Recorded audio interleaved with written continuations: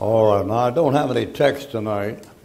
Just turn anywhere, it's all good. And but I'll draw you a picture tonight on where did the dead go. This little chart here you worked out, I haven't had time to fill the whole thing out. There never is enough time. But this shows what you're dealing with. What you're dealing with is people. Job says, man dies and wastes away, and where is he? Well, he's somewhere. Do you know where he is? Do you realize that you profess the only religion in the world that gives a person assurance about life after death? Did you ever hear a Pope come over here and tell you when he got saved? Why, he had access to 200 million people through television and radio and never opened his mouth. Did he know where he was going when he died? Evidently not. Do you know where you're going when you die? Every saved person in that Bible knows where they're going when they die. Paul said, I know him, I believe, I'm persuaded is able to keep which I have committed against that day. Simon Peter says, I've got a residence up there, there's a reserve for me up there in heaven. Christ said, I give to my sheep eternal life, and they shall never perish. Amen. It's that ignorance of that Bible that causes trouble. We have a joke about that, about a brother over in Mobile. This probably didn't happen, but it reported over in Mobile wanted to be ordained for the ministry, and the brethren got him together and talked, and they said, Brother Jones, does you believe the Bible? He said, I believe the Bible from cover to cover. They said, well, could you tell us your favorite story, your favorite story is in the Bible? He said, of course I wouldn't mind telling you. There was a certain man who had 2 sons, and the younger of them said, I want to go down to Jericho. And so he went to Jericho, but he fell among the leaves.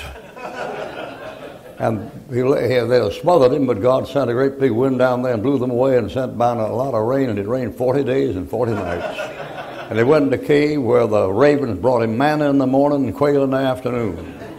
And so when he come out, there was a great river, so great that no man could cross it, so he passed by on the other side. And as he come down to Jericho, he seen old Jezebel sitting up in a sycamore tree. And he said, hey, throw that old gal down. Now, you know why some of you aren't laughing? You don't know whether I'm telling the truth or not. He said, cast her down. They chunked her down. He said, chunk her down again. So they chunked her down to 70 times 7, and what remained was baskets full with men, women, and children. And the question I want to ask you, gentlemen, the Presbyterian is this: whose wife is she going to be in the day of judgment? Now, I've given that churches, and I've given that churches up north where a guy would say, amen. My God, man. Now, let's just face it, Americans don't read that Bible. They sit around, push buttons, and look at stuff. Now, I'm not going to embarrass you, but suppose I told you ladies to stand. And we went right around here, and I made every one of you give me 4 verses on how to raise children. Could you give them? I didn't say you weren't a good mother. Don't try to make a fight just because you're stupid. I mean, I asked you to give me 4 verses on how to raise children. Amen. And you can't do it. And this is a good church here. This is a Bible-believing church. Amen. Well, my people, they've been exposed to the Bible. Boy, they've had everything that is in it about 25 times. But if I had you men stand up, give me 4 verses on what the Bible says about sports. You couldn't do it. You don't, well, I believe it, yeah, but what did God say about it? You ain't got an idea in this world. The average Christian handles the Bible just like an unsaved atheist does. You don't know what he said. Now, it's so quiet now you can hear. I say. You say, why? Because I'm telling you the truth and you know it. All right, now here's what you got. You got Christ dying on the cross for your sins, and you sang about it here tonight and sang good about it. And it was you he's singing about. Now, what are you? He says in 1 Thessalonians, I pray God your whole spirit, soul, and body be preserved blameless on the coming of our Lord Jesus Christ. Faithfully he that calls you who will do it. You have 3 parts to you. There's a doctor in America that knows that. You have a body, you have a soul, you have a spirit. A man is composed of 3 things. If he's composed of 3 things, God has to be a Trinity because man was made in the image of God. If man was made in the image of God, God has to have a body. Jesus Christ shows up. He has to have a spirit, the Holy Spirit. And he has to soul, has to have soul. Nobody sees the soul.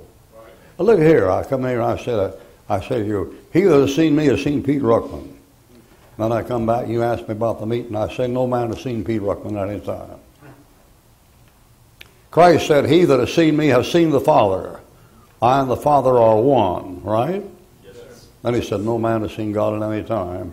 The only begotten Son, which is the bosom of the Father, he hath declared him. Now, see that stuff? That kind of stuff, what's the trouble? The trouble's right here. What's the soul? You haven't got a medical doctor in America can tell you, not even a Christian one. If you read all of the best notes by Brother Schofield, he's a good one, and Chuck Larkin, he's a good one, and Bullinger, he's a good one, they never found it. You know what the Greek said? It said like a ping pong ball, or like a bead, or like a marble in your head somewhere, or your left ventricle of your heart, and when you died, it came out of your mouth. That's not your soul. You know that Bible says in one place, it says the rich man was in hell and lifted up his eyes. Why, his physical eyes are up in the grave. What's he doing with eyes down there? Send Lazarus and tip his finger in water and cool my what? Tongue. He ain't got no tongue down there. Tongue's up in the grave. Well, what is it?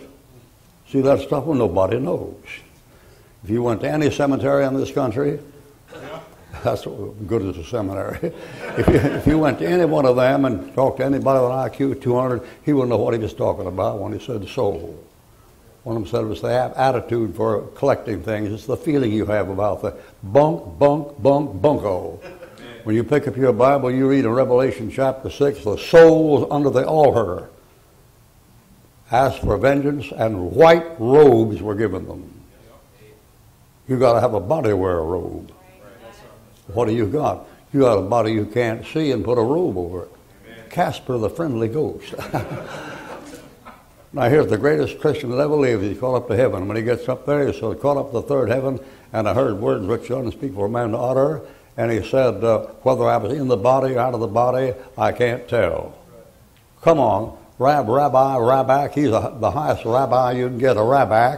And studied under the best one they ever had, and he got up to heaven and said, I don't know whether I'm in my body or not. Isn't that a kind of dumb thing to say? In the body, out of the body, I can't tell. Why can't you tell? That's what folks do in Buddhism. They try to get out of the frame. That's what you do with drugs. You try to get out of the frame, because all the trouble comes from the frame. And even the best Christian ever lived had trouble with that thing. He's up there looking around. God took him up. His body was lying down there, and they thought he was dead. And his body was lying down there, and the Lord took him up to the third heaven. That's 2 Corinthians, the last chapter. And when he was caught up there, he looked around and saw that place. He must have seen Stephen. When Stephen died, he said, into thy hands I commend my spirit. So he must have seen him. Hi, Steve. Wouldn't that be something? And he got up there, boy, what a wonderful place. Man, oh man, this is some place. And he clapped his hands and oops, no hands. Oops. I'm standing here. What am I standing? I don't see any feet. He said, whether in the body or out of the body, I can't tell. My, what a profession. What is that? What is that? They have no idea. Here's sheikhs around town trying to tell you how to cure man. Here's the United Nations, how to lead man. They don't even know what a man is. A man is body, soul, and spirit. Now what's going on here? See this basketball? You see that body around there, that leather? Inside that leather, there's another thing like an inner tube inside, but you can't see it. And when you put air in there, you got 3 basketballs. No, you got one. It's in 3 manifestations. You got it outside, you got it inside. Once you put air in there, you get another basketball. That's called a trinity. What's a trinity? The simplest thing in the world. And that's why, you know, Muhammad didn't have enough sense to come in out of the rain. He said God didn't have it a son. He was not a trinity. He said, you Christians worship 3 gods. See? So your idolaters get you killed. That's because Muhammad didn't have the sense God gave a brass monkey. See that bucket of water? I'm making a bucket of water here. See that bucket of water? That's a liquid. I can take that thing and freeze it, and it's a solid. I can take that thing and put a fire under it, and it's a vapor. And it's the same bucket. Amen. It isn't 3 buckets of different water. The same water is 3 parts. It's a vapor, and it's also solid, and it's a liquid. Why, Trinity is one of the most simple things in the world. No wonder Muhammad couldn't get it. He was dumb as a bunch of rocks. You see that thing right there, that sun shining? That thing has heat rays. You can feel them, but you can't see them. It has light rays. You can see them, but you can't feel them. It has actinic rays, and the actinic rays, you can't see them and you can't feel them. Every day the sun illustrates the Trinity. When it goes up and goes to bed at night, or some done up saying you worship 3 gods. We worship one God in 3 persons. Christ said, he has seen me has seen the Father. No man has seen God at any time. What's he saying? You've seen God's body. He says, I and the Father are one. God manifests in the flesh. God's body is Jesus Christ. What's his spirit? The Holy Spirit. What's that soul? Well, whatever that soul, it must look an awful lot like Christ. I mean, that one looks an awful lot like that basketball there. The soul is a bodily shape inside your body. And there's a medical doctor, saved or lost, that knows that. You have inside your body a body just like this one. You got a hand cut off like this, and about a year later you say, Mama, my fingers itch. And Mother says, honey, you don't have any fingers, your hand's gone. Yeah, but they itch. You go to the doctor and he says, well, it's the nerve endings. Hey, son, the nerve endings, when you cut that hand off, they stop right there. They didn't go out there. But something goes out there. All right, you ready to quit? Want to stop here and go on that, chewing that about 20 years? How do you observe the fact that all these people that profess to know something don't know anything even about what they are? You have a body, you have a soul, you have a spirit. Why? You're made in the image of God. All right, now here comes down on the cross what happens. Comes down on the cross, Christ dying for your sins. And what is that? That is God manifest in the flesh. I'm glad he came down and became a man for a while. Because if he didn't, I couldn't have any fellowship with him. Tell me something, what do you have in common with somebody who can make a universe? What would you talk about? Tea party or something when you sat down? You can't imagine it. In something in common with God. I've got nothing in common with God. He's perfect, I'm not. He's sinless, I'm not. He made the universe, so I couldn't make a sand pile. I mean, if he hadn't come down as a man, I never could know anything about him. Or you. But down he came, and then when he came down, he assumed a body, and he said, if you've seen me, you've seen God the Father. But you've never really seen God the Father. That's inside, like that basketball. You can't see it. All right, Christ died on the cross for your sin, was buried the 3rd day. He rose again from the dead according to the Scripture. And there, what you need to study in your Bible and know what you need to know. And I'm just going to make a silhouette. I don't have time to put out the chalk people, so I'll just make a shadow here of a man like that. And I'll pretend the shadow of this fellow here is a picture of an unsaved man in the Old Testament. And I'll put a red one over here to show that he's an Old Testament saint who believed in the blood of the Lamb and offered the sacrifice down at the temple and was under the blood. When you talk about salvation over here, you never talk about it like it is over here. Amen. You know what Solomon says? He says, fear God and keep his commandments, for this is the whole duty of man. That's not the gospel. Amen. Fear God and keep his commandments. That's works. That's Old Testament. So you have a combination of works and faith in the Old Testament. And there isn't a Baptist that believes that. The Baptists think you're all saved the same way in both Testaments. Now let me show you how stupid that is. A young man comes to Jesus and said, what good master, what must I do to inherit eternal life? What does he say? Believe in the Lord Jesus Christ and thou shalt be saved? No, so he says, you know the commandments. Now see that stuff? That stuff just goes on and on and on. When Ruckman points it out, oh, Ruckmanite heretic, shut your mouth. Your problem is that book. That's your problem. James says, you see how a man is justified by works and not by faith only, referring to what? Rahab back in the Old Testament, Abraham back in the Old Testament. See that stuff? All right, now you should know where you go when you die, and if you don't, there's something wrong with what you're doing. There they are, but in the Old Testament, boy, it's flexible in the Old Testament. You take old Saul, the Holy Spirit comes upon him and then leaves him and don't come back. You take the Holy Spirit, he comes on to Samson and leaves him and then comes back. You take David, he gets down on his knees and says, take not thy Holy Spirit from me. You call that New Testament? Paul never told you to pray, don't take your spirit from me. You're sealed to the day of redemption, man. They're not the same.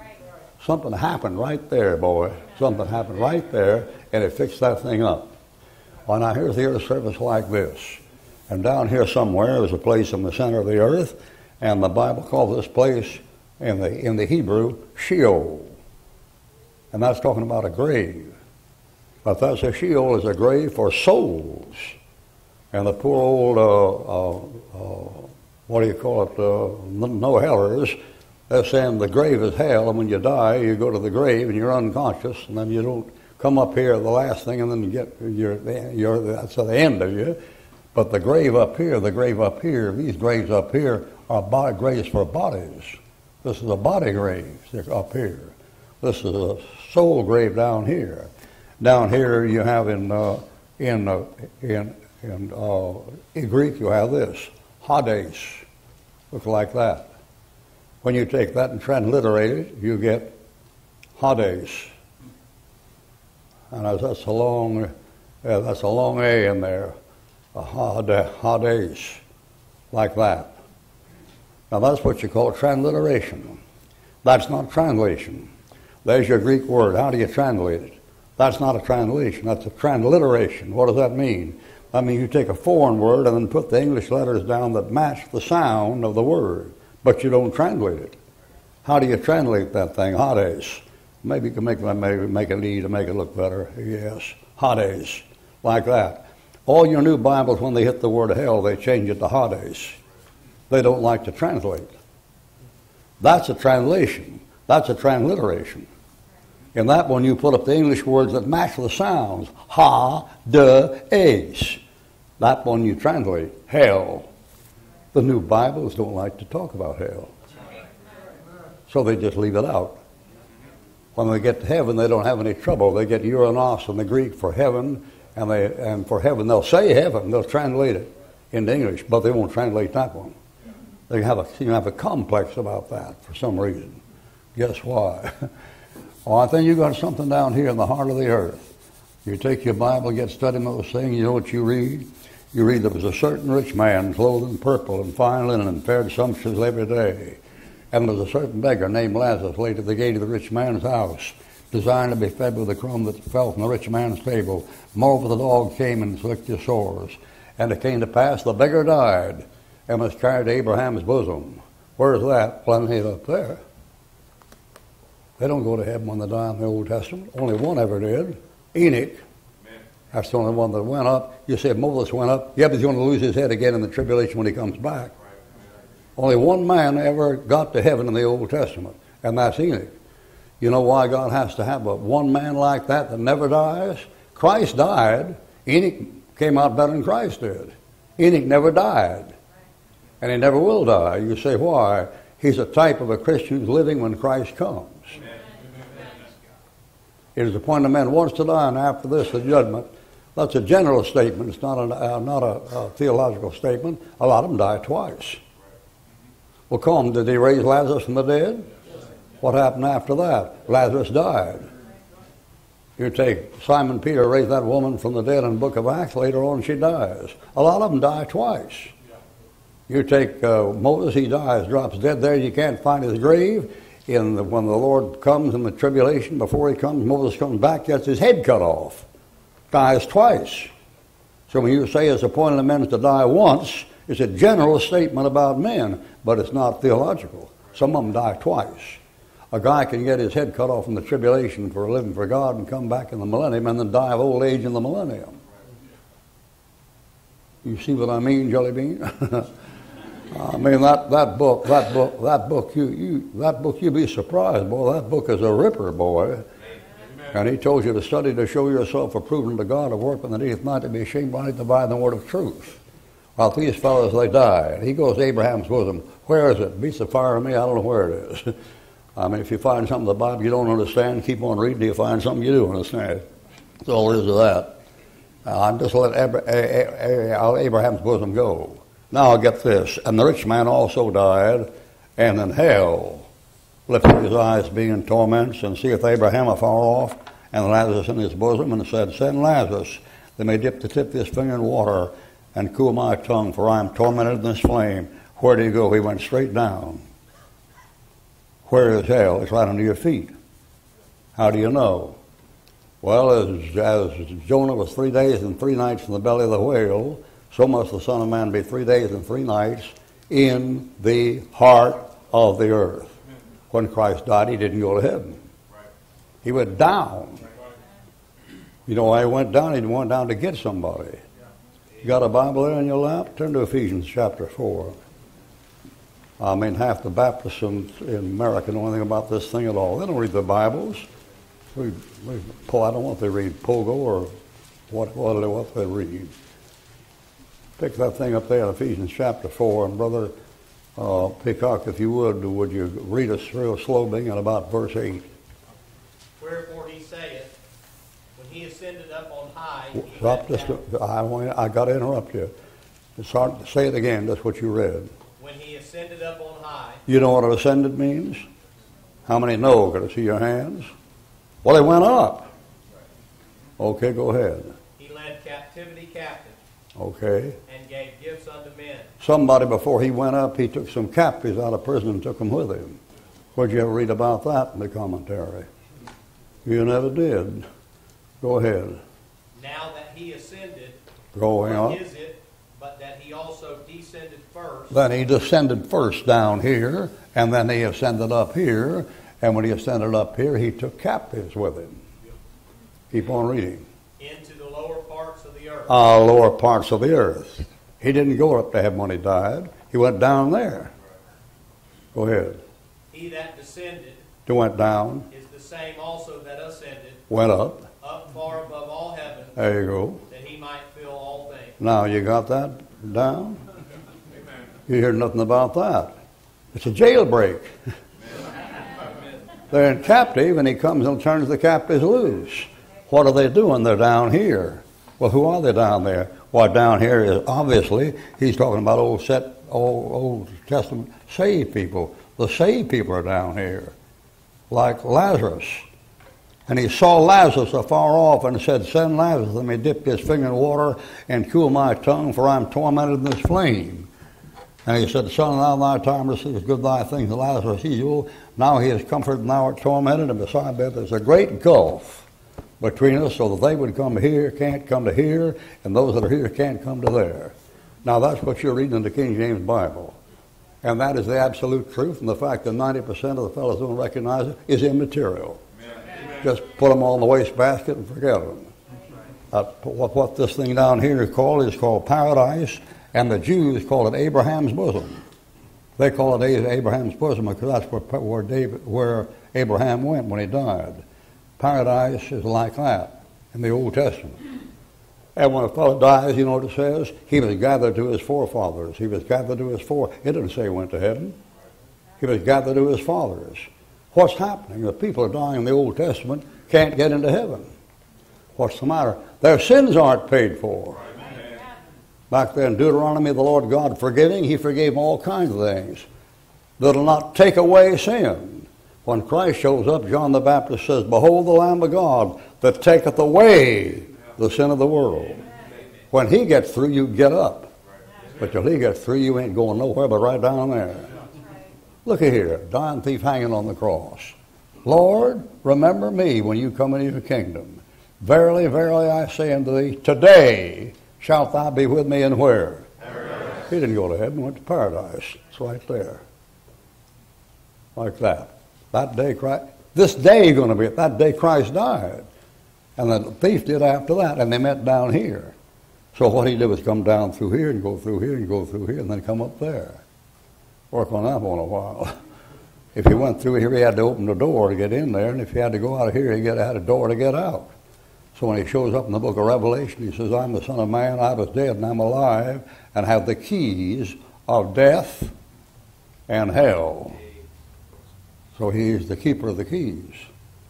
You know, those keys occur on the papal flag in Rome. Like he's got the keys to heaven and hell, the Pope's got them. No, he don't. Right. You know, years ago when Martin Luther King was coming down here and the Catholics were coming around trying to get converts, they made the mistake of taking a little black boy there, been a Baptist deacon for about 40 years, and they said, what church you belong to? He said, I was a Baptist. They said, well, you belong to the wrong church. You ought to belong to the church that has the keys. Jesus gave the keys to Simon Peter. He said, shucks, boys, I don't need them keys. I got the dope. Amen, brother. Amen. I don't know for fool cotton picking keys. I got the door, man. All right, now what did he do? He went down here and preached to the souls in prison. That's in the 1 Peter's. Then it says, for this cause was the gospel preached to them that are dead, they might be judged according. That's in 1 Peter. And nobody picks it up. He steps over here and says, you fellas waiting for the hot squad? You're going to ride the lightning? And they say, yes, all right, it's going to such and such a date. See you around. Off he goes. And he steps over here and says, you fellas been waiting for a lamb to show up?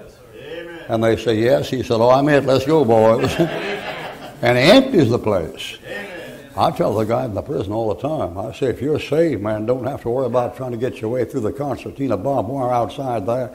If you're saved, you're going straight through that ceiling without bumping your head. Amen. I'll never forget one guy at the big outfit in Florida. What's the big one? Ray. Ray. We talked to that guy, and he was a saved fella. And he said, I sure want to thank you for bringing these chick tracts in here, because we ain't allowed to bring them in. You slip them in, I get them to my patients up there in the AIDS ward. And we said, you work in the AIDS ward? He said, yes, sir. We said, isn't that kind of dangerous? And he said, you mean I might get home quicker? My people don't talk like that. What a way to talk, man. Now, there's a Christian boy. You think I might get home quicker? That fellow knows, you know where he knows his home is upstairs. He's ready to go there. How about you? Would you like a few more years down here, weeks down here, days down here? Hello, God bless you, brother. All right, now here he comes down like this. Listen, he goes through here like this, and he picks this bunch up here, and your sins are now paid for. On the cross, when he dies on the cross, he says, it is finished. Now here's a piano. Suppose I made a piano like this thing right here, and I got an axe and hit it a couple of times, and I poured kerosene on it, and gas, set fire to it, kicked the slats out of the bottom, and they say, what you doing to my piano? I said, I'm putting the finishing touches on it. And say, well, you fool, it was already finished before you got to it. Well, Christ dies on the cross, and then along you come with your little wood horse, you know, you play like a little boy, you know, when you come in your trough and get him baptized, and then take the sacraments, and then have a Holy Post throw, and then a little, you know. Hey, man, the work's done. It's finished. You can't do nothing to it. Man's always trying to do something. A fellow said to me one time, he said, Ruckman, you ever doubt your salvation? Yeah, I doubt my salvation sometimes. 64 years of it. I mean, if you could lose your salvation, I'd have lost mine at least 64 times. But I don't do it. You say, what do you do? Well, when I doubt my salvation, you say, how long? Oh, maybe about something like 5 seconds or something like that.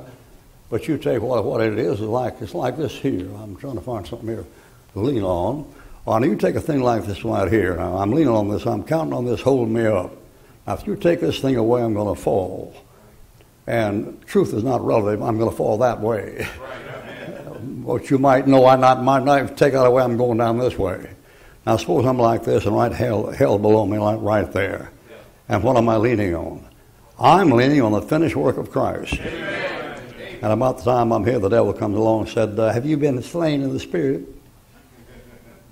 Unless I don't know about that, but I'm trusting Christ to save me. And said, do you talk in tongues? No, I don't have time to. Well, you're going to hell. You've lost your salvation. Well, if I'm going to hell, I'll see you when you get there. So see you around, buddy. I mean, the devil's going to hell, isn't he? Okay, I'll see you when you get there. The devil says, well, how are you sure? I'm not sure anything. I'm sure of one thing. I'm staying right here and trusting in what Christ did for me. I ain't going nowhere to pick up nothing. Now, you're counting on something keeping you out of hell, aren't you? Well, you don't want to go to hell, do you? Well, what do you count on keeping you out? Well, my hope is built on nothing less than Jesus' blood and righteousness. I'm not about to pull out the way to get anybody any problem. I'm enjoying it right the way it is. Run on, I'll see you there. The devil said you're going to hell. I'll say, see you when I get there. In the meantime, let me alone. Have a good time. I'm resting on the finished work of Christ. It's done. He said it is finished. All right, now that's the salvation. That's salvation, the difference between the Old Testament and the New Testament. And this fellow, when he goes down here. He's lost. I'll step this side here. Christ died for your sins. I'll let this red silhouette represent a fellow who is trusting the blood of Christ to save him. He's up here. And he's under the blood. What can wash away my sin? You've been singing about it. Nothing but the blood of Jesus. But not this silhouette, black silhouette here, representing an unsaved man that's not trusting the blood. He's trusting something else. Anything else. My hope is built on Jesus Christ and nothing else. So they die, and what happens to them? Well, take the unsaved fellow who dies. What happens to him? Well, he can't go to heaven. He isn't saved. He can't go to paradise down Abraham's bosom. It's empty. He can't go to purgatory because there ain't no purgatory. Where does he go? I teach he goes to hell. I say the fellow goes to hell. I believe that. If I didn't believe that, I wouldn't be here preaching. I wouldn't come down to these prisons and take all this time down here. These fellows, if I didn't think they weren't lost, I believe they go to hell. Back then, World War II, and they're getting ready to take an island, the LCTs and things, and before they bail out to get shot, a lot of times they had an unsaved chaplain there who was raised in a modernist church and a modernistic school and was an evolutionist and God knows what. One of those smooth, sick, liberal guys got up there on the front deck before they made a landing and said, well, you fellas want a sermon or a good story? And one fellow said, well, if that's the way you feel about it, tell us a story. And one old hillbilly from Arkansas said, before you goes to talking to us, let me ask you something, preacher. Does you believe there's a hell or don't you? And that, liberal, an IQ about 180, he said, of course I don't. God's not a torture master. And that old hillbilly said, we don't want to hear you preach then. Yeah. And the liberal said, why not? He said, well, if there's a hell, you're lying. We don't want to hear no liar preach. And if there ain't no hell, what would you need us listen to you preach for? Good question.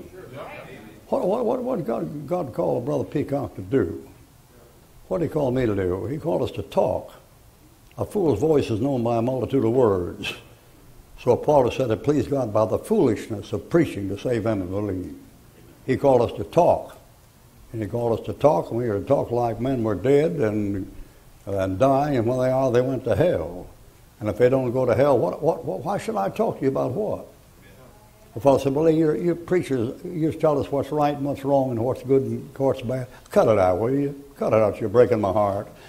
I mean, nobody in this building, 15 years old, doesn't know that if you want to find out if a thing was right or wrong, all you had to do was go home and kneel by your bed and close your eyes and ask the Lord to tell you and show you, and you'd know before you got up. Amen. Well, that's what preachers are for. What are preachers for? We're here to make the comfortable miserable and the miserable comfortable. My job is just to keep you torn, upset, to where you can't be at home in this world anymore, and you want to get home. That's it. My little girl said to me one time, she said, Daddy, is your mother still alive? I said, no, honey, she's dead. She said, was she saved? And I said, no, she wasn't saved. We're out in the garden talking, she's about 11 years old. She said, well, is she in hell right now? And I said, yeah, if she died without Christ, she's in hell. And she said, well, is she screaming right now? Now, some of you Southerners don't understand what I'm saying. You'd put your family ahead of God every time. Amen. I'm not that way. When that book says one thing and my mother says something else, my mother's wrong. When that book says one thing and my wife says something else, my wife is wrong. When that book says one thing and I say something different, I'm wrong. And I said, yeah, I guess she's still screaming. You shouldn't have told her. What do you want to have me do, lie to her? See that stuff? Listen, do you think those of us think people are going to hell, do you think we get some kind of sadistic thrill out of telling you that? I don't get any. I'm talking about people burning. If I saw a cat running along and he's on fire and I had a bucket of water, I'd throw it on him and cool him off. Oh, but I hate cats. But I wouldn't want to see him burn to death. I bet you can't find anybody you hate. Of course, some of you hate pretty good. But I bet you haven't got anybody that you hate enough so you'd like to see him burn forever. Come on now, forever? No, sir. No, sir. Maybe a couple of 100 years, you know. Oh, yeah, man. Oh, yeah. I preached that one time in jail and said that. But you want to see him suffer forever and ever. And I heard a big bass voice in the back say, yes, I would. Pretty mean fella. But he never tried living with a fella burning that long. I wouldn't want to see anybody burn that long. But they go to hell. If I didn't believe that, I'd quit preaching. I was preaching with a no-heller place at one time where I was preaching how I was talking to a no-heller, witness to him between services. There's a farmer down there in South Alabama. And we get talking about this and that, and he gave me 10 verses to prove there wasn't any hell, and I gave him 20 to prove there was. And after I got through talking with him and I got nowhere, I finally said to him, I said,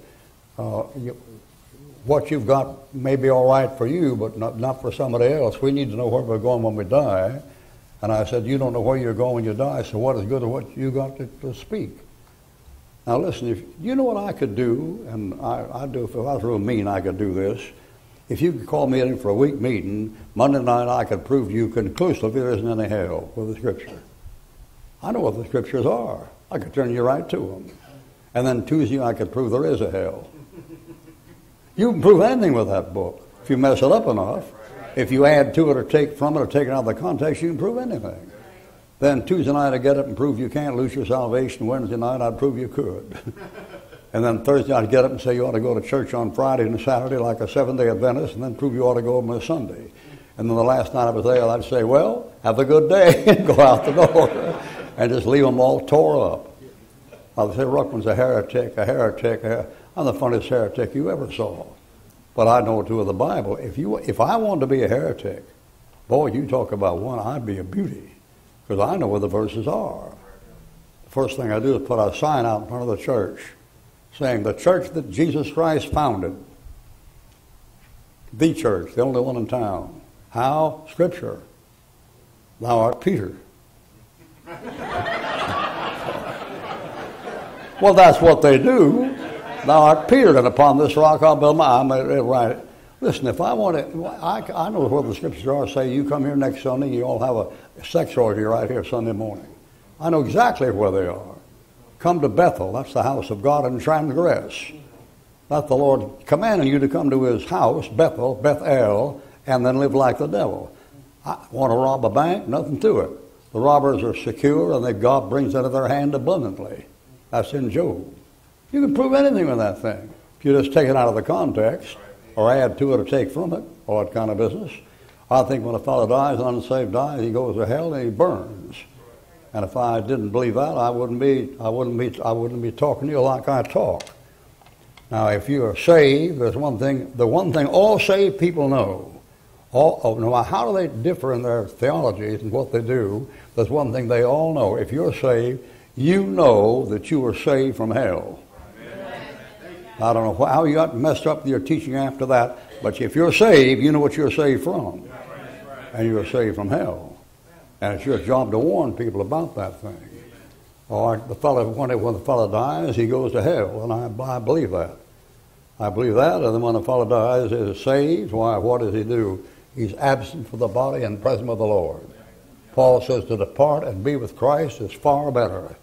Anytime you put somebody there on the ground who's saved, their spirit, their soul has left them a long time ago. That inner body has left and gone up before the undertaker ever gets it. And they're in better shape than you are right now. Paul said, I'm in a strait betwixt two, having a desire to depart and be with Christ, which is what? What? Say it again. All right, the ones that went ahead of us, they're far ahead of where you are right now. Paul was kind of a maniac depressive. I mean, he'd say, if I have a twixt two, I have a desire to depart and be with Christ. He's thinking about taking his life. Now, of course, he didn't. But he said, if I had my choice, I'd say, let's go. Of course, he had an advantage over us. He knew where he was going because God let him see it. I always kind of held that against him, you know. All right, now what have we got here? We got a fellow's unsaved. When he dies, he goes to hell. There's a saved fellow. What's he doing? He's trusting Christ to save him. What has Christ done? He's paid for all the sins ever committed on this earth. He has become sin for us who knew no sin. He has become sin because cursed is he that hangs on a tree. He took my place and the devil's place. As Moses lifted up the serpents in the wilderness, so must the Son of Man be lifted up. He's taken the devil's place. Ladies and gentlemen, he hasn't just borne your sins or paid for your sins. He became sin for us. Amen. That's why he's taken time in that garden. If it be thy will, let this cup pass from me. He wasn't trying to get away from the cross. He faced the cross joyfully, but not what happened on the cross. He knew if to save you, he had to turn into sin personified to pay for your sins. And that's why he's asking the Father for a way out. And the Father said, that's up to you. And he said, all right then, thy will be done. Do you ever stop thinking what would happen if he hadn't finished that thing? Nobody would ever get to heaven. They'd be down here. I sure am glad he took that cup. I don't have to go down there. I go up there. And there's all kinds of ways you can go, good and bad ways. And the ideal way to die is to go to sleep at night and not wake up in the morning. And if there's terrible ways to die, and I've seen Christians go through them and wondered about it. But some of them, I recall a couple of my church, they've been married 60 years. 60 years. That isn't a golden wedding anniversary. That's a platinum or a platinum. I don't know what kind of, what you call that. 60 years, man, that's a long time. You ought to give that guy a medal for staying married that long. Loving the Lord, believing things, good Christian wife. And one day after church Sunday morning, she was, him, children long gone, grandchildren gone, house by themselves. He was laying on the couch and she was about to do some dishes in the back for a few minutes. And she heard him laughing. He was about, I think he was about 85. And they'd been married 60 years. And she came in the room and he's lying on the sofa in the living room laughing. And she said, what are you laughing at? He said, I don't know. I just feel so good. She said, I never felt like this before in my life. She said, well, keep kind of quiet. Went back in and he laughed. She heard him laugh a little while longer and then was quiet. And 10 minutes later she went in there and he was dead. Gone. Now, boy, that's the way to go. And that way the doctors don't get a cotton-picking dollar. And the hospital's going to pick up 25 cents. That's the way to go like that, boy. If you go like that, that's a good way to go. Oh, boy, my church his daddy was dying, an old-time Methodist preacher, and every now and then he'd kind of recover and then get sick and recover. One day he told his boy, he said, I'm going to go home today, son. And the boy said, well, Daddy, you always been saying that. I'll call the doctor. He said, no use calling him. I'm going today. That's this time for sure. The doctor came over and gave him a shot. Got out there in the backyard under the mimosa tree and drinking iced tea and just shoot the bull. And about that time, that old retired preacher looked up in the air and looked across the garden and said, wow, look at that. Man, oh man, that's the prettiest room I ever did see in my life. And then he turned to his son and the doctor and said, what made me say that? And his son said, I don't know, Daddy. And he said, well, he said, bye-bye. Well, he's gone. 2 seconds right there. Well, bye-bye. Bam, out he goes. Boy, blessed is the person who can die like that. If I had to go before the Lord came, I always wanted to be shot. That's why, with a guy who knows how to aim, you know. I mean, I want the bullet to go 2 inches below the helmet liner, you know, right in the middle where I get home quick. And when I die, I intend to do a very nasty thing, which probably won't let me get away with, but I would give what they call the Prussian salute. And you probably don't know what the Prussian salute is anymore, and I certainly ain't going to tell you here. But it's not exactly clean, you know. You know what I'd be doing? I'd be saluting the world, and the world was saying, you know, to hell with you, and I'm saying back to hell with you. I don't owe the world anything. I preach in the street in my hometown. I've done it for 60 years. Back end of a pickup truck. Roman slaves, Jesus saves. You know, Life is short, death is sure, sin the curse, Christ the cure. You better be hell scared than hell scorched. And my brethren, the TV repairman, and they know, they had to put up with me down there for something like 60 years. On the back end of that thing, yelling. They say, don't you worry about offending people? No, I'm not. They offended me.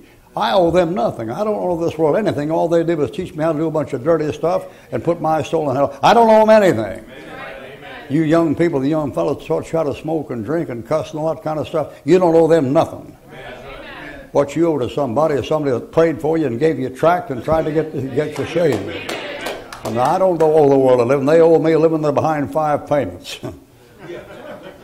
All right, now there goes the saved fellow. He dies. There's the unsaved fellow. He goes, and he goes to hell when he goes. All right, now is that all there is to it? No, that's not all there is to it. I don't have time to draw you the rest of it. You've got Christ coming back in a moment of the twinkling of an eye, and the dead in Christ shall rise first. And we which are alive shall be caught up together with the clouds to meet the Lord in the air, and so shall we ever with the Lord. Judgment seat of Christ, then you come back and you reign on the earth with Christ for 1,000 years. That's the 1,000-year reign of Christ on this, so I don't have time to go in all this. And when that's over, then she ends. And those passages are the 2 Peter chapter 3. A new heavens and new earth. 2 Peter chapter 3. And other night I gave you a whole thing on the Bible, on the whole Bible. I took you right down to that place where there's a new heavens and a new earth. And there's 2 Peter chapter 3 in that last chapter. And at that time you run into this scene here. And this scene here is found, if you got a Bible, turn to Revelation chapter 20. And Brother Peacock, if you would begin to read for us out of verse 11, slow and loud.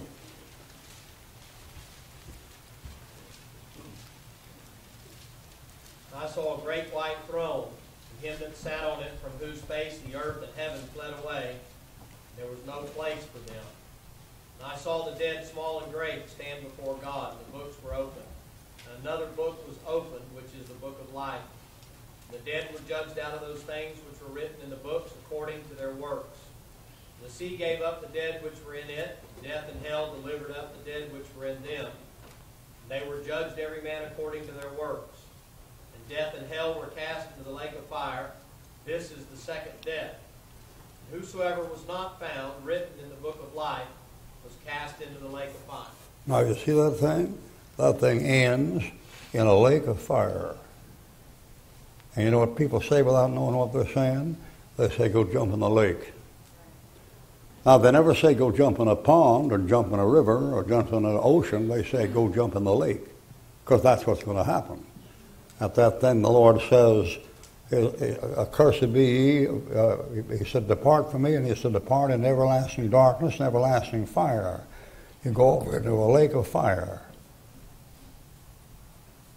And when Christ comes back at the end of the tribulation, comes in, he says, cursed be ye, so cursed be those don't accept him.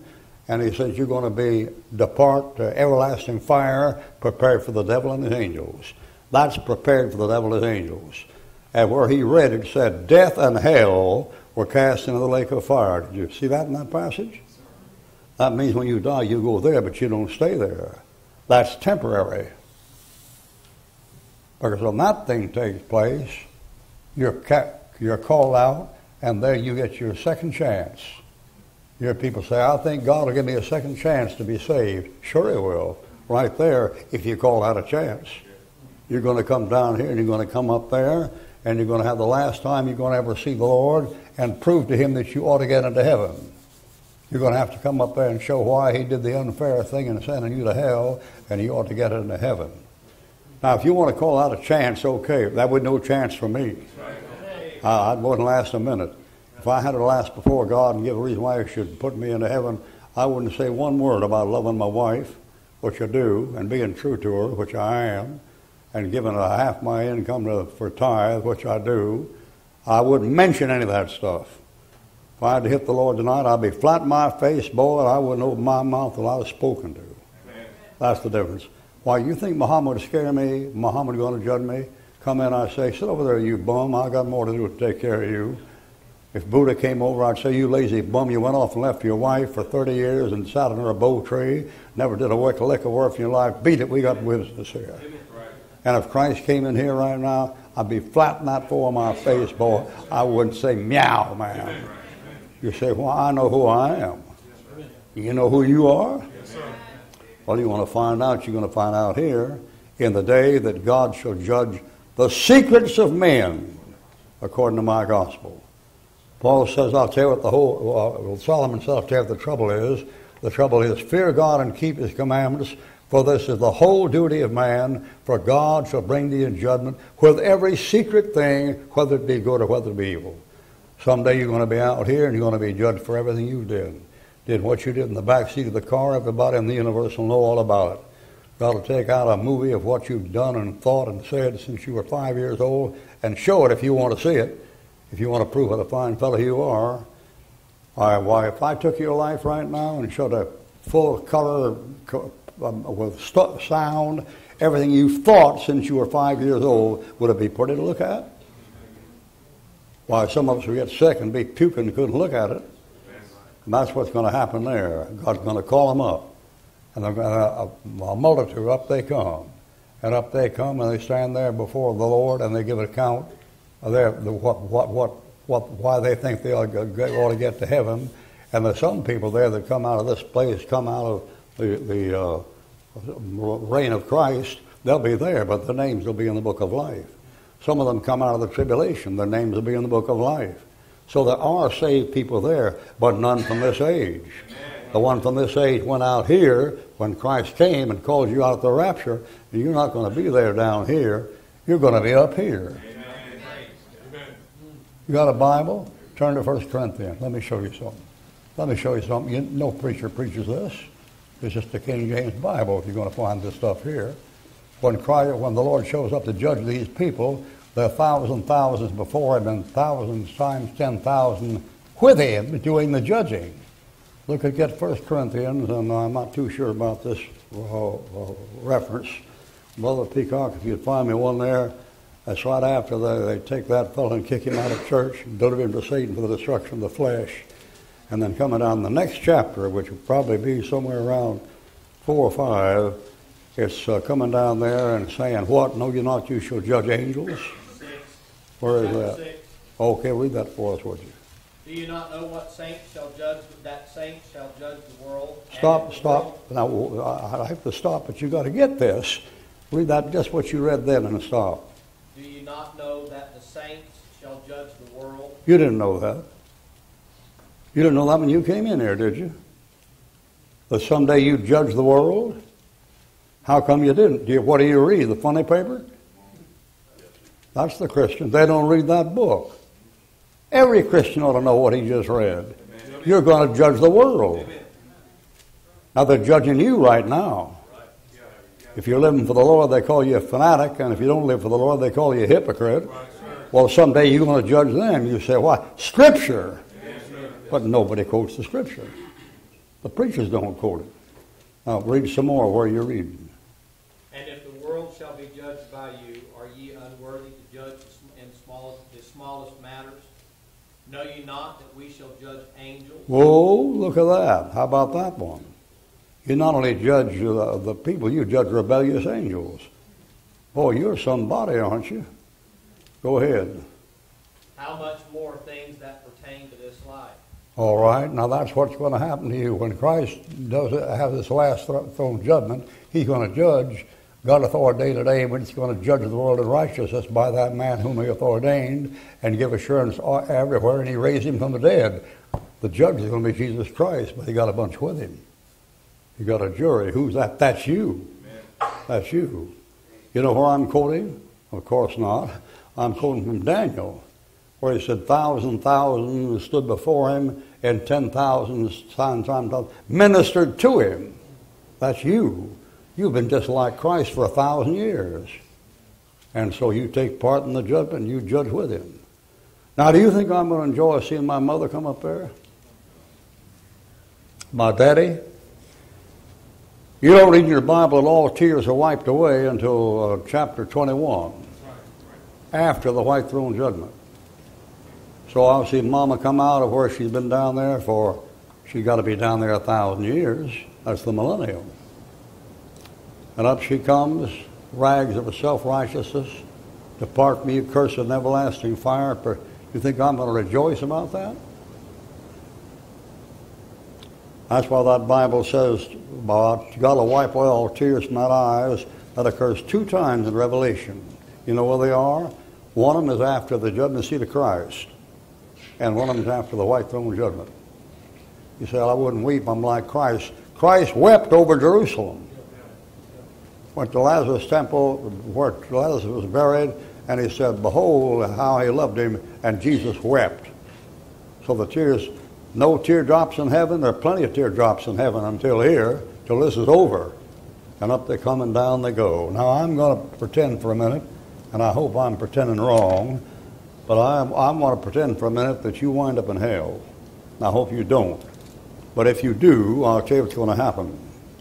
You're going to be in there, and you're going to be in there weeping and wailing and gnashing of teeth and God knows what.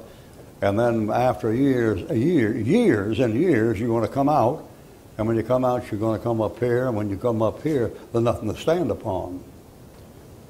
You just read you had said, before the face of heaven and earth fled away, and there was no place found for them, and I saw the dead. See? There's no earth there. Technically, they're not resurrected. The earth and it just goes bam like that, and there you are standing there like you were in the grave. And you'd be standing like this, and you look down like this, and there's about 20 million light years below you of darkness, and there's nothing under your feet. And you'll stand there and face that light and turn away from that light no man can see or look unto see. And you look down there like this, and you say, my God, what's holding me up? And the first thing that'll strike you is, God's holding me up, because there ain't nothing to hold you. You're standing out there in the air. You're not dropping. What's keeping you there? The Lord's keeping you there. Now, I don't have to learn that. I got that down. I'm standing here right now. Why am I standing here? Because the Lord's holding me up. Oh, your legs hold you up. They ain't worth a dime. They could collapse right now. You get a good gut plotting over you like that. I know why I'm standing here. It's because of the floor. The Lord can get this earthquake and knock away the floor and drop you down there 300 feet. I'm standing here because God lets me stand here. And it'll finally get to you. But boy, too late. You stand there like, you look up like this, and there's that light again. You can't look at it. If they're running your record, you won't be able to look at it. Probably you'll be saying, turn it off, turn it off, turn it off, turn it off. I surrender. You're right, I'm wrong. And then he'll say, all right, before you go, down on your knees. And down you'll go on your knees and out in thin air. At the name of Jesus, every knee shall bend, every head shall bow, every tongue shall confess that Jesus is Lord to the glory of God the Father. Down you'll go and confess Jesus is Lord. And the Lord will say, out, out. And out you'll go. And you pitch off in the darkness, and you'll be falling down there 20 million miles a second in the dark, hollering, amen. Saying what? Saying amen to your own damnation. You know you earned it. Now, my God, what a way to live and die. JFK, front and center. Down you go, boy. Speak. Sit down. Roll over. Oh, yeah. Genghis Khan over here. Napoleon over here. Marilyn Monroe, step this way. Princess Di, over this way. Down on your knees, sister. You know, some of us dumb preachers that are just preach like I preach and like your pastor preach. You know how many times we fail to win people to Christ? Did you know something? There's going to come a day when we're going to come out on top, and we're going to live to see the conversion of every person we've ever preached to. Amen. I'm going to live to see the day where everybody I've preached to, man, woman, child, black, white, orange, green, partel, every nation, everybody I've ever preached to, converted to my religion. My religion is trust in Jesus Christ. And someday I'm going to see every one of them bow down and say, Jesus is Lord. And no man confesses Jesus is the Lord except by the Holy Ghost. We're going to about 1,000 before we get through. Maybe about 1,000 tonight. Maybe you're unsaved, you come through here tonight, and while the weather this thing go out and don't get saved for 10 more years, and don't get saved at all. But I'll tell you one place where I'll see you converted. I'll see you come forward with me sitting right up here watching you. And he'll say, down, boy, and you'll go down. Last one over, the devil, Lucifer, front and center. Over he comes, down, boy. confess. You remember that time back there when you offered me all the kingdoms of this world if I'd just bow down and worship you one time? And the devil will say, yes, sir. Well, I'm taking all the kingdoms. You're going to bow down. You bow. And he'll bow his head and say, Jesus is Lord. And out. And out he goes. Now, for God's sake and for your own sake, for your family's sake, don't let that happen to you. If I die right now, this minute standing here, I'll hit that thing right there and kick around, and bite my tongue and stuff, and I roll around in my head, and somebody say, get an ambulance, call somebody, get back, get some water and all that stuff. I'll just step out of my corpse. My soul will step out of the corpse and stand there and say, cool it, man, I'm okay. Cool it, man, I'm okay. You won't hear a word I'm saying. And about that time, 2 young men will show up, about 33 years old, and none of them will have wings, and they're not from an insurance company. And they'll get up, they'll show up, and they'll say, you ready to go? And say, am I ready to go, man? I've been ready to go for 64 cotton picking years. Let's go. And I will go. And if that's you up a go, you'll begin to feel the presence of God like you never felt it before in all your life. Then you'll hit a thing over there, the lights are bright on, put your eyes out. And the next thing you know, you'll feel a peace and a love and a welcome like you never faced down here at all. And there you're going to wait absent the body, present with the Lord, till the Lord comes. And then you're going to come back down here and get you a brand new body just like Jesus Christ. Which means you'll be able to become visible and visible at will and move faster than the speed of light and eat, like I told you the other night, and never get fat. Would that be wonderful? Yes. All right. You had enough now for one night? A bunch of fanatics. How many of you have ever been called a Ruckmanite? Let me see your hands. Now, you know how silly that thing is right now? Somebody said one of our boys preaching down the street, he was a PhD from Bob Jones, and we told one of our street preachers, said, you're a Ruckmanite. And he said, what's a Ruckmanite? That's a good question.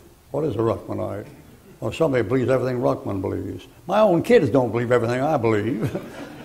And he told this fellow, he said, Ruckman, do you believe the King James Bible was perfect? And the kid said, yeah. So you don't believe it has any errors in it? He said, no. And he said, Ruckman taught you that. You're following a man. And I happened to have a sharp kid on the street that day, and he said, well, do you believe it does have errors? And he said, of course. And he said, what man were you following? Yeah. See? Boys and girls said, ain't Ruckman. It's that cotton-picking book. That's the problem. They can't stand the book. All right, let's stand for prayer. Let's stand for prayer. And if your musician would come and play something for us, and I suppose that in a congregation like this, you're all saved. Might be, I don't know. How many of you are saved and know it? Would you raise your hands? Yes, sir. Hold them up a little while. Let me just look around. I can't see much really, but most of it looks like just about everybody. But if there's somebody not saved, you better take a long look at that. God's going to give you 2 chances. He'll give you a chance after you've been in hell. But you ain't going to make it. You ain't going to make it. You should have taken your chances right there. Lightning never strikes twice in the same place. And when lightning comes down, it comes down on a helpless lamb and bombs, for me, he takes it, well, Isaiah 5's bomb of the Lord, it's taken care of right there. It don't strike in the same place. When your forefathers crossed the western part of this country and went through Montana and Idaho and Colorado in those Conestoga wagons, those covered wagons, they had the Indians come after them. They had prairie fires come after them. And sometimes those prairie fires would be through 6-foot grass with a 29-hour wind. And you couldn't possibly outrun them. So the old fellow would get out of the lead wagon and strike tinder and light and let it burn out ahead of them. And they'd watch it burn out ahead of them. And as it burned out ahead of them, they'd take the caravan and move it into the place it was burned. And when the fire caught up to where he began the fire, it couldn't burn him. It was already burned. And when the fire from God catches up, it isn't going to get me because it's already burned. It's burned right there. My sin got burned up right there. My God, why hast thou forsaken me? That's a man in hell who's paying for sin. And that's the one that died in my place and paid for me. God's not going to hit it twice. He hit Christ for me.